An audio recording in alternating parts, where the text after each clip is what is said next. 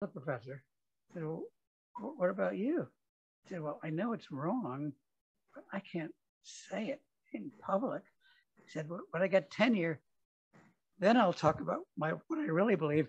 And he never did, because people were terrified of the status quo, conformity.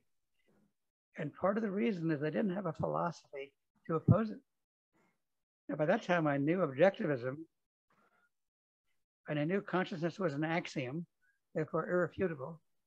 I knew free will was valid, therefore determinism was wrong. I started writing and citing Ayn Rand wherever relevant, not artificially, wherever relevant, right away in articles. And then when I wrote articles where her name would be relevant, I would also cite her. And then at conferences, I would talk about Ayn Rand's views on something.